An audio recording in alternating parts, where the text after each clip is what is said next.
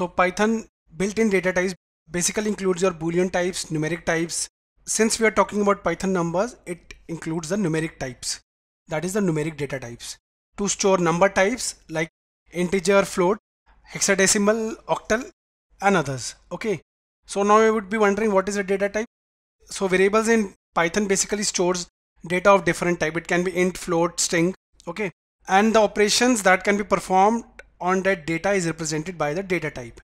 Okay, so at first we will first see some examples, then we will move towards the numeric data types, that what all it includes.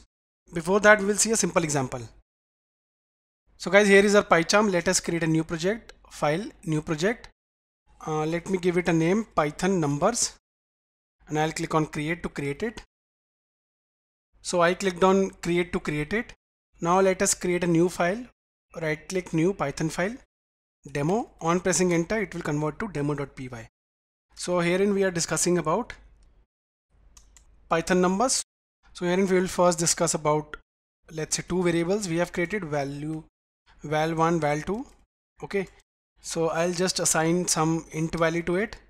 So this is our int type.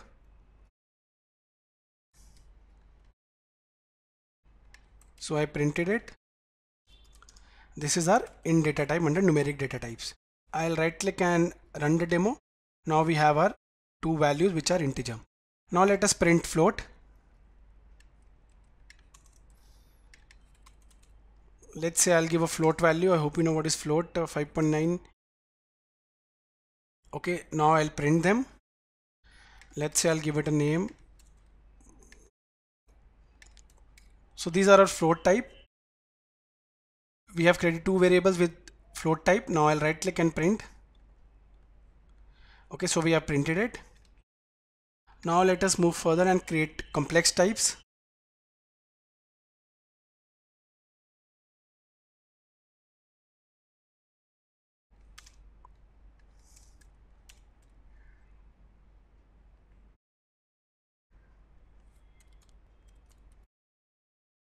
So herein we have created complex types, two variables, val5 and val6. Now I'll right click and print them using the print command. Herein we have created 6 values, okay, for 3 different types. So this is, you can relate with numeric data types. So we could have also created our hexadecimal number and octal number types. Let's do it.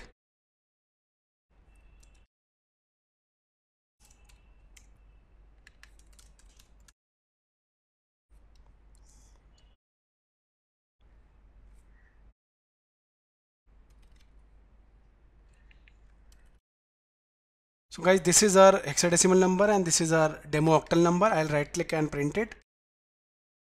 Here we have printed it. Okay, so in this way we can display number type.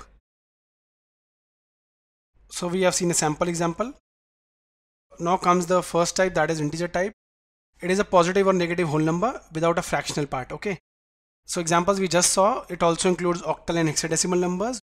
Okay, with that we can also print the type using the type method.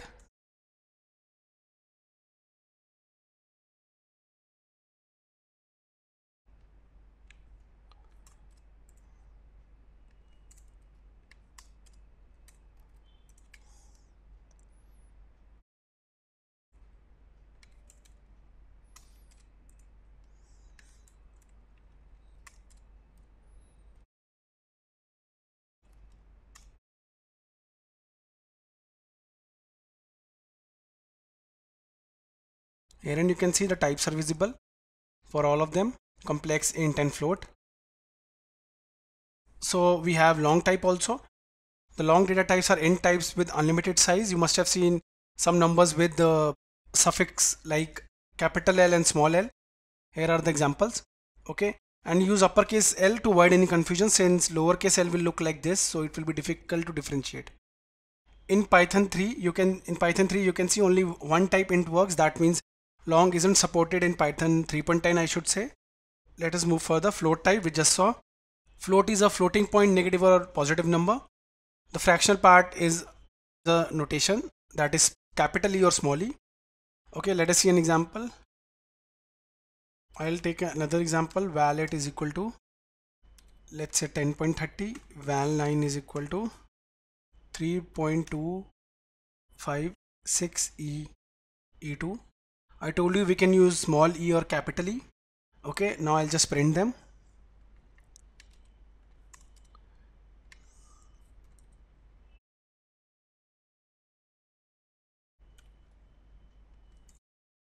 Here it is, we printed both of them, the float. I should say I have explained the float data type above here, but we are using some other examples also. Okay, I'll just run it.